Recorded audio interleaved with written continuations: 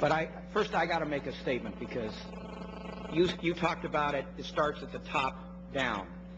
When, and I want to take a shot at my friends on the other side of the aisle, when you vilify people who are regulating the system so that taxpayers don't have to pick up the pieces, or that the depositors of a bank don't have to pick up the pieces, or shareholders don't have to pick up the pieces, but you vilify those regulators and you make them out to be the bad guys in the system, then they become the bad guys in the system. So there are philosophical differences between my side of the aisle and the need for regulation so that the taxpayer doesn't pick up all the pieces when everything goes to hell, and wanting to keep the markets completely free so that the guy can make the last obscene buck. So that's my statement for the record. Now let's just talk about a couple things. I think you're right on the money with young people, inexperienced, ultimately wanting to go into the business, you know, to go to investment bankers, et cetera, being the regulators in the first place. They're going to be nervous, and you're right about,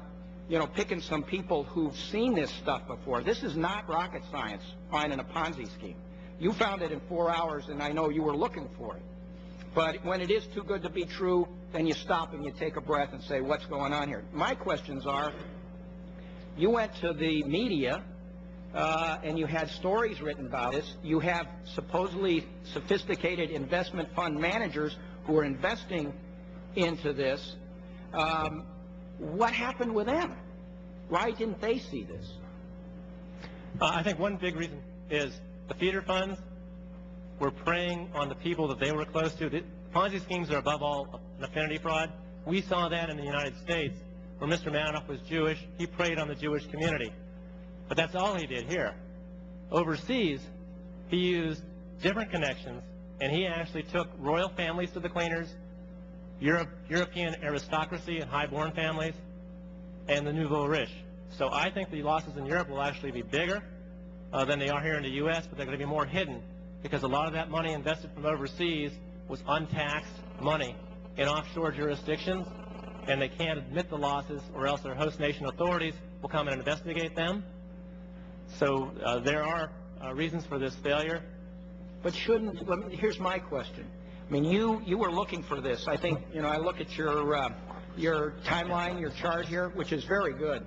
And you were asked by Rampart Investment to try to figure out what this, you know, split strike strategy, which in my opinion is a bunch of baloney. You know, it's like the black box that everybody uses for a Ponzi scheme. But you were asked, and you discovered this. Shouldn't those investment managers have seen something that just didn't smell right? But they were paid so much to look the other way. Let me explain the fee scheme in the Madoff Ponzi. Please. Thank you. Mr. Madoff was purporting to only be taking commissions from this product, even though he was a hedge fund manager who usually would take a 1% management fee and 20% of the profits. He was so generous of a human being that he was offering those fees to the feeder funds to lure in new victims. And so let me explain the fee structure to you. To deliver 12 returns, he needed to be earning 16% gross, because there were 4% in fees. And he was passing the 4% in fees along to the feeder funds and keeping only a smidgen for himself. And so those feeder funds were incentivized not to ask the questions, to be willfully blind, if you will, and not get too intrusive into the Madoff scheme. Okay, what happened? You know, I noticed in December of 2005 you went to the Wall Street Journal. What happened? Did they publish anything about this? It says you went to, I start to doubt New York SEC and contact WSJ. I assume that's the Wall Street Journal, Washington Bureau.